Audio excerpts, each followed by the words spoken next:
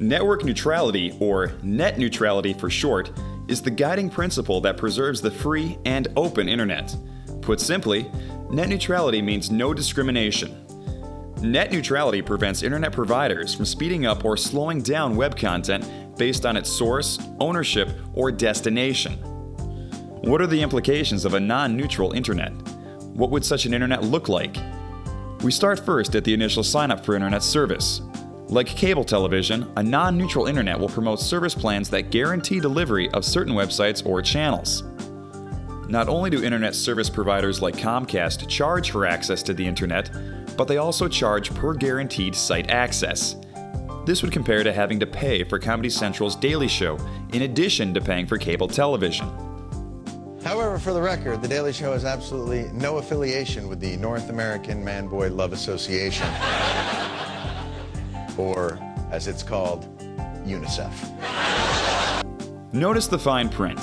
Comcast blocks any illegal activity. For instance, many illegal files are shared over the peer-to-peer network BitTorrent. However, it is a source for many legal public domain works like the King James Bible. To curb illegal downloading, Comcast will block any torrent traffic indiscriminately. In fact, they've already done so. Daily stops such as Dig, YouTube, and Wikipedia will be slowed or blocked in favor of Comcast's own services.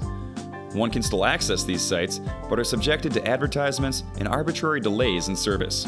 In many cases, the desired site will simply be redirected to Comcast's proprietary alternative. Using principles of a free and open internet, you are able to freely view this video. This video was originally released on YouTube. Perhaps you heard about it via Dig. The browser you're using is Firefox, all distributed without discrimination on a neutral internet. In a non-neutral internet, these activities would all be controlled by internet service providers like Comcast.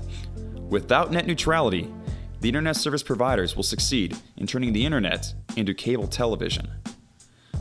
For more information, please visit SaveTheInternet.com.